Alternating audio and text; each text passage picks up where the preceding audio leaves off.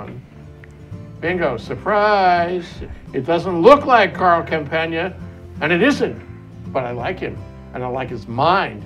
So that's why I'm stepping in as host, and Carl is stepping in as guest. Hi, Carl. How are you? Thank you, Jay. Thank you, appreciate it. We're gonna have a good time. Yes. We're gonna go fast, though. First, how's your election, your campaign doing? Thank you for asking. It's going very well, actually. From what I can tell, I've knocked on over 8,000 doors since January. I have been doing everything possible. I've been sign waving 6 or 7 different places almost every day for the past 3 months. And the feedback that I've gotten is very positive, very positive. What have you learned? I've learned that the most fun part of campaigning is reaching out to the people, hearing their thoughts, hearing their stories, and being able to incorporate them into a policy agenda. I mean, to go with that far. To bring them in. To bring them in and have them be engaged, and how much the people really want to be engaged if you ask them. You know, there was a great PBS show, a documentary on Sunday, I think it was, involving JFK and his political career. And you know, he was an underdog for a long time. His father's money and power really didn't help that much. He had to walk the streets himself, and he did, even with his bad back. Yeah. And one of the things that struck me is, you know, his campaign headquarters, there was a sign, you know, vote for Kennedy or something. But then there were 2 signs. It says, volunteer here. Yeah. Come and volunteer. Join me. Yes. You know, and the join me thing, I think, is what you're talking about. Yes. It's a philosophical thing more than a mechanical or a strategical thing. It's, you know, we're together in this. Yeah, agreed. And that's what I was hoping was going to happen and has happened, is I was going to go out there, start knocking on doors, and I was going to let my campaign grow organically, because that would be a representation of the reality. And as it has gone, more and more people have engaged, more and more people have donated, more and more people have come out to sign wave and come to events and are willing to show up and support. And it's just been growing in that way, in a way that is inspiring, and then also gives me a greater sense of responsibility to make sure that I am doing everything I can. Yeah. Well, it sounds like not all is lost in Mudville.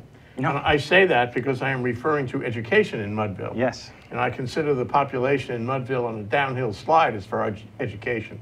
Let me wax for a moment. Please. You know, after school, and sometimes, well, many times, people don't care about school. There's an anti-intellectual, you know, flavor in the air in Hawaii. They don't care, they don't do well, they don't go on. And, you know, there's a great divide on school.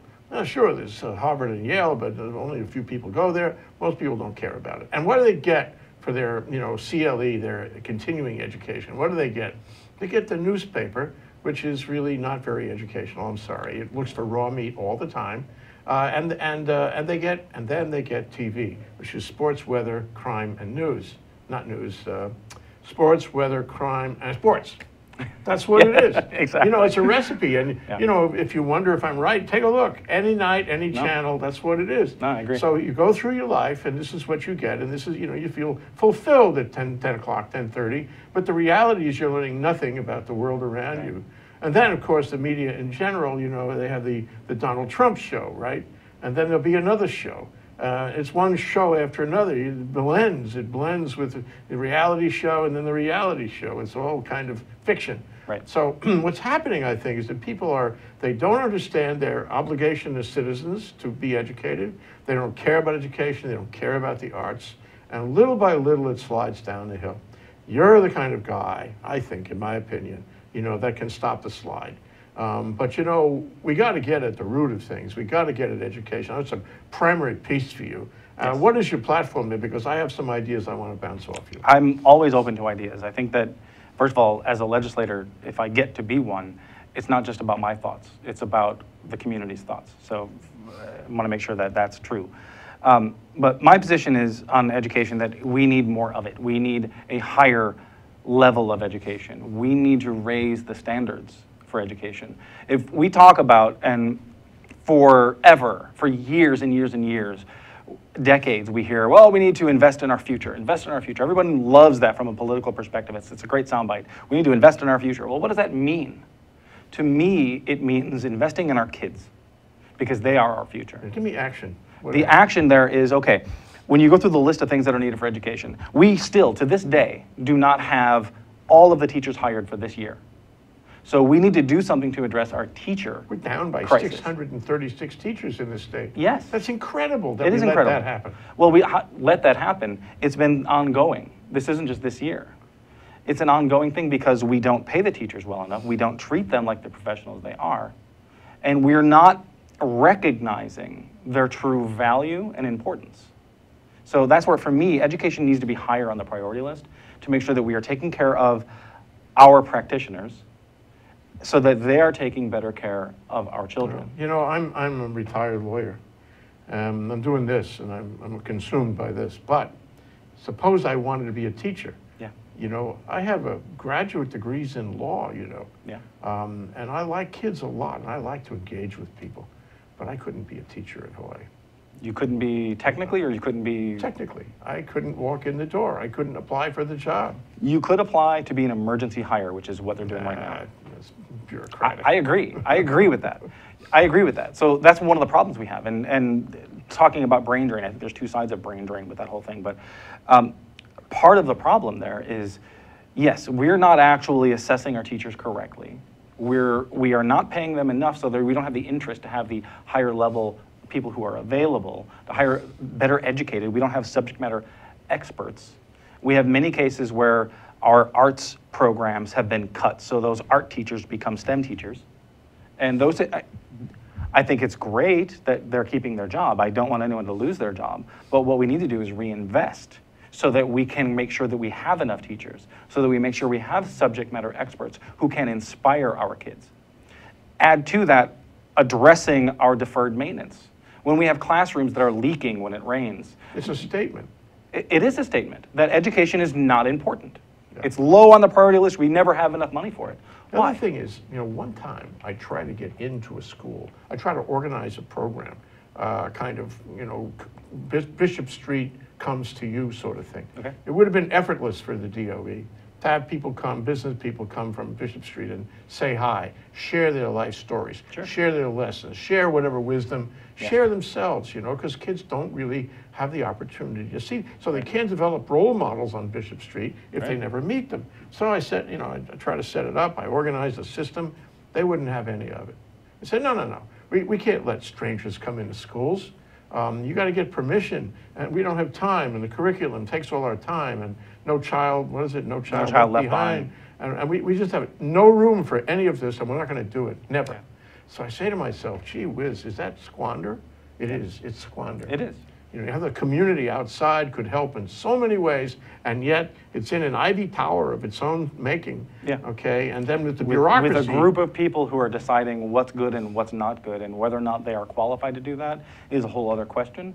And what they're allowed to do and how they're allowed to do it is another question. When we have the No Child Left Behind, which is no longer there, we now have the Every Student Succeeds Act, which is presumably better. And we're hoping it's going to be better. I still couldn't get in to do my Bishop Street thing. I'm telling you. Not at the moment, but that what you're saying there is a vital component of what's necessary. And coming up in September, I'm going to be attending one of the ESSA events out at Moaloa High School, where it's the community coming together and having a conversation with the board that's been put together to recreate, to refashion what our educational system can be. Yeah. Within that program, one of the important pieces we need is career planning to begin as early as 6th grade. I don't know, 7th grade. That's Let's a have great that idea. discussion.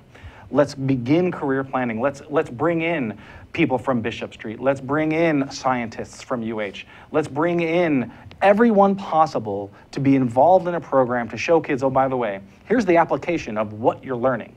Here's the path of what you could potentially become if you're interested in this area or another. Motivate them. Exactly. Give them something to realize, to see that there's possibility. Gordon Bruce and I, one of our other hosts, you know, this is back in the early days of ThinkTech, maybe 10 years ago. We went to a program involving a sort of a job fair kind of thing for high school kids, okay? And we were teaching tech, you know, we were saying, tech, do tech, it's great for you. It still is, I mean, it's still fabulous. Yeah. And I would urge it on anyone, it's great. Anyway, so we're pitching tech. And so Gordon decides that, you know, he wants to engage with some kid in the back. And he says, well, what do you want to do? What do you want to do? The guy says, it's all set for me. I'm going to drive a bus. I said, you're going to drive a bus? What is this? How about tech? You know, wouldn't you rather do tech than drive a bus? Honestly, you're here at this conference. He says, no, it's all wired. You know, I got my uncle's cousin, aunt or something, has set up this job for me with the rapid transit company. I'm going to drive a bus. I'm going to make $70,000 a year. I'm going to have all these incredible benefits. I'm going to have a great life. Don't tell me to do tech. That was the end of the conversation. Wow. I'll never forget. Wow. Yeah. I would love to know the follow-up on that to see if he was right about any of that. But you know, I mean, we have a community that doesn't care, you know, to advance education. I don't think that's true. I don't think that's true. I think that as I have walked through the district, everybody I talk to, when I start by saying, well, we need to make education better for all of our kids, every person says, I agree. I agree. How do we do that? Well, we do that by making it a higher priority, and by making sure that we're bringing more money in order to fund what needs to be done in the classrooms, for the teachers, and for all of the programming that should be available. So that, across the board, everyone in the community says that's what they want. Okay, how do we get the powers that be to take the steps necessary to actually change it all and make it the highest priority in the state for our future? Yes. For one thing, I want to say I really appreciate Governor Ige's approach thus far with the ESSA program and pulling together Mr. Darryl Galera as the head of a 19-person team. That Governor Ige said, okay, let's not take a look at reforming what this system is. Let's instead clean slate, tabula rasa. What can you do? That's good. How should you make this look? What should it look like? And then let's see how we make that happen. So that is the first very important step. That means the leader of the state is saying, let's make it with the professionals, with the stakeholders. Let's make it the best possible. Let's see what that would look like. He's giving you discretion to start from the beginning. Full discretion for But them. can he give you authority? Can he give you funds? Can he give you political buy-in and will? That's the next step. And political will actually comes from the community. And that's where voting matters, first of all, but that's also where making sure that you let your legislators know that this is what you want and how important it is. So when we have 30% of the people vote, well, that means 70% of the people are just sort of hoping that things go well. Well, I don't agree with that. That's why I've always been voting. That's why I'm running, because things need to change for the better. And the only way you do that is by standing up, first of all. So we need more community members to stand up.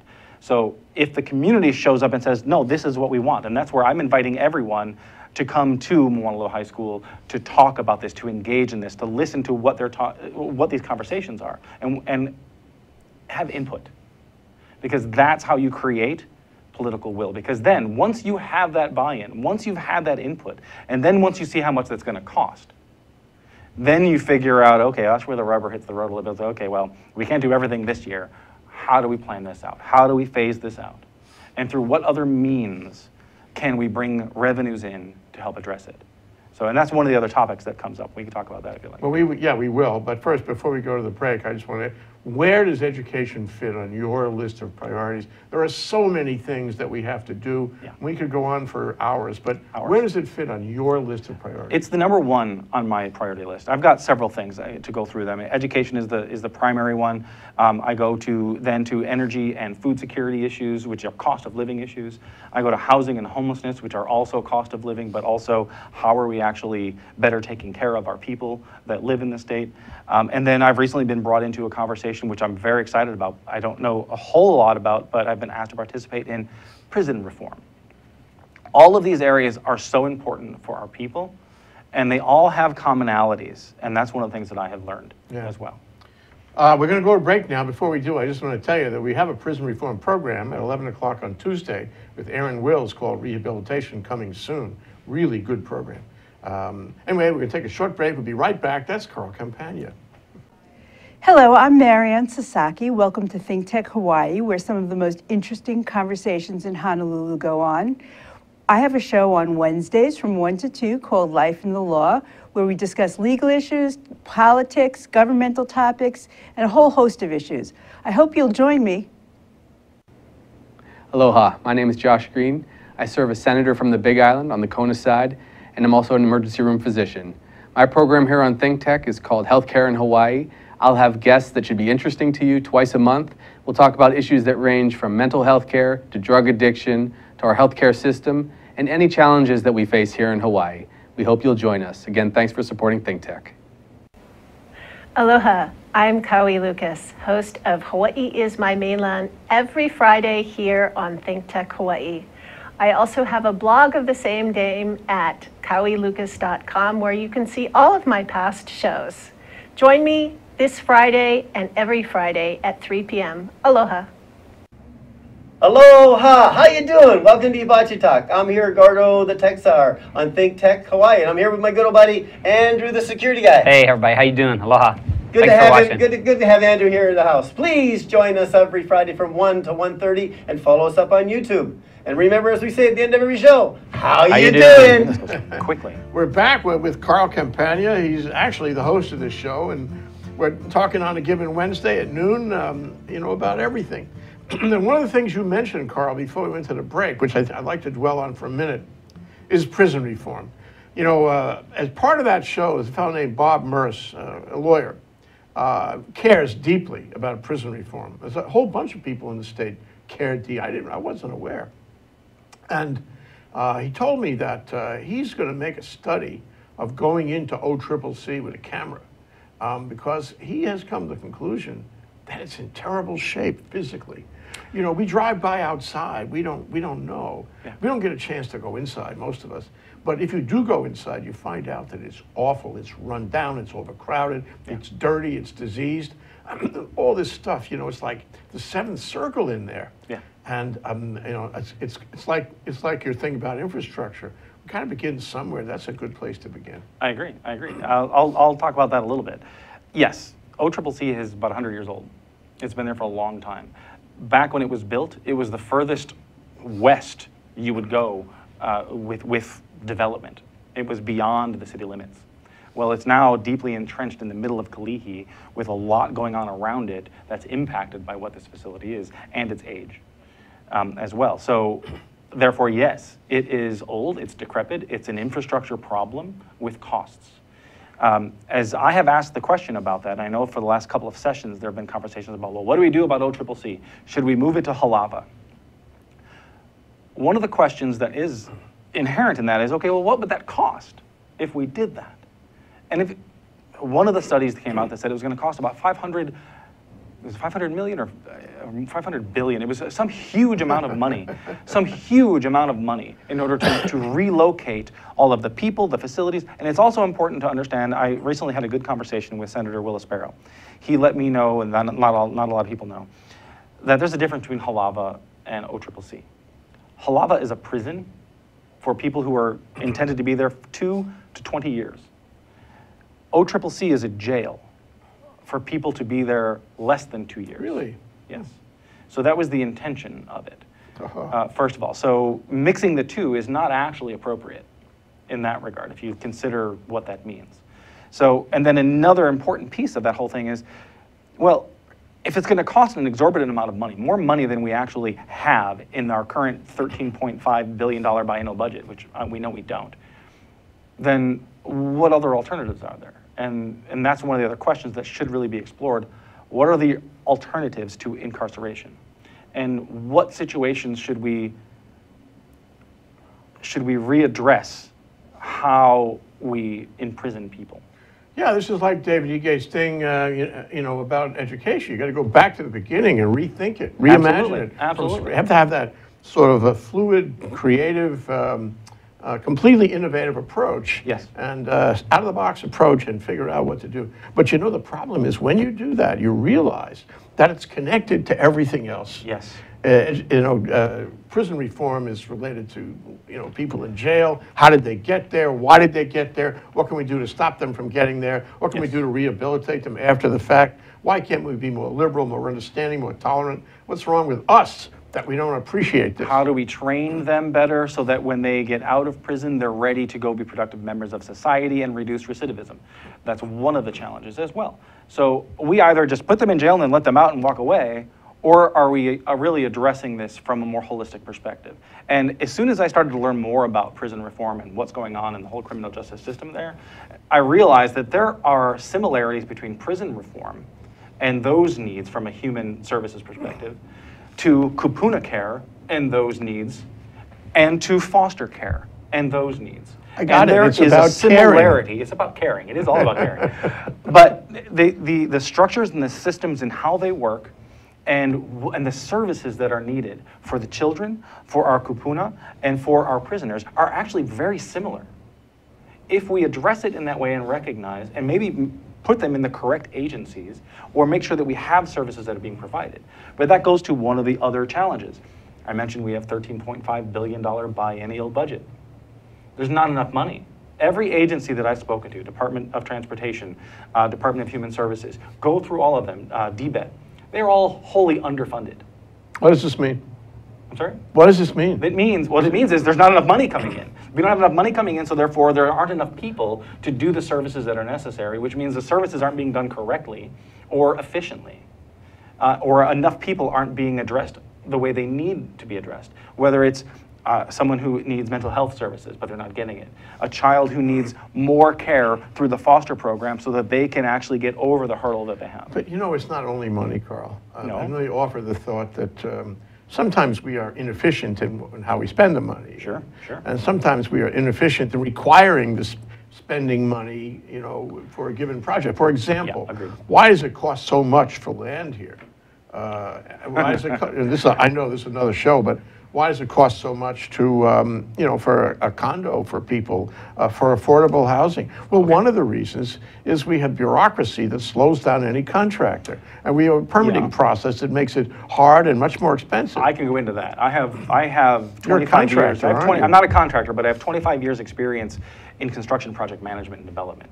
So what I can tell you, and this is across the board, our permitting process is inconsistent. And there needs to be a change and a revision to that. Some of that is more city-county based, and I would encourage and will work towards whatever possible in order to make those changes so that there is a consistency through that. And that's one of the problems, it's inconsistent. And that includes the triggers that require EISs, the environmental impact statements, and other aspects that need to be done. So having a consistency through that program would be a huge help in that direction. You want to talk about how hard it is to do business here. You want to develop something here, that's one of the challenges, is how do you actually get that done there? So that's one area that needs to be addressed. I've also had the fortune of being able to do both state and federal procurement, or involved in contracts that are state and federal oriented. So therefore, I've been able to see a procurement process. The federal procurement process is very specific. The federal acquisition rules are very specific. You need to learn how to be a compliance officer, and you make sure that things are being done accordingly. Statewide, we have similar rules, but the way things happen, as soon as you get into agencies, as soon as you get into the Department of Education for that matter, how they do procurement within the Department of Education isn't as clear, and it isn't as consistent as it's done in other locations because they're given some rein in how they do this. Some of that's okay. I want to give people opportunity to give rein. I don't want to control everything. I want people to be able to do this and create it. But if it's not being done correctly, we need to address it. That's when legislature needs to come in and say, well, please give me your audit of what you do and how you do it and why, because it doesn't seem to be efficient. It doesn't seem to be working. The amount of money that we're giving you isn't actually getting to where we were hoping it was going to get to. So all of these things that we need fixed aren't actually being fixed. So now show me how you do what you do and why. Last year, I got to be part, actually for a number of years now, I've been a part of the Farm to School Plus working group. At first, I got invited by the Farmers Union United. I didn't know why I wasn't a farmer, but they brought me in, I sat down, and I realized within a few minutes why it was important for me to be there. And that was because I was the only one who spoke the language that they all spoke, but they all didn't speak each other's language. We had the procurement, well, actually state procurement office wasn't even there. We had Department of Education, we had senators and we had representatives, we had nutrition office, we had USDA, we had the Farmers Union, we had CTAR, we had Farmers Bureau. We had all these people at the table, and they all spoke different languages. So after about 10 minutes of me taking notes, I raised my hand and said, if I may, and they said, please. I said, I've heard around this table, here are 5 issues that we're facing, 5 hurdles in order to overcome this food thing as far as our schools, prisons, and hospitals are concerned. And I'm not sure if all of you were aware of this, but I also listened and I heard that this group is actually trying to address this issue. That group is trying to address this issue, and that one is trying to address this issue. There's a couple of other areas that aren't being addressed at the moment, but it would be great if we were to pursue that. And in fact, can we get the state procurement office here to talk about what these policies and processes should be? So what's the problem you're describing? Is it that people are in their own silos, advancing their own agendas, and not listening to the other guy, not trying to solve his problem? Or is it, you know, that there were too many players at the table? Sometimes I think, you know, like, for example, in energy, they had this IRP process, and they wanted to have every stakeholder they could think of. Well, and they got every stakeholder they could think of. Yeah. They had 82 people involved in this process, and it failed miserably, okay? And that's going to happen again and again. And I mean, is it because there's too many people? We don't need that many people? Is it because there's no leader at the top, you know, corralling those people and making them get out of their silos? Or is it because, you know, nobody really wants to address the common issue, that everybody is there in this process? Hawaii, the state of process, you know? I think it's the middle one. I think it's the middle one. I think that without clear leadership and direction to go try something, to go make something happen and work, then things just kind of happen around each other. So if I'm not giving it, you know, if I'm working and I have a boss or 3 bosses and I'm supposed to do this job and I'm doing this job and I think I'm doing the best that I can, but no one's giving me training, no one's giving me continued training, no one is thinking about what I should be doing or how I should be doing it in a year from now, 5 years from now, and so on, and I'm just doing this job and no one is providing me with any guidance, I think I'm doing great. Well, you know what? Maybe I'm not doing great. Maybe I'm doing great at this small little piece, but I'm not really considering it because, you know what? I live and I work in a silo.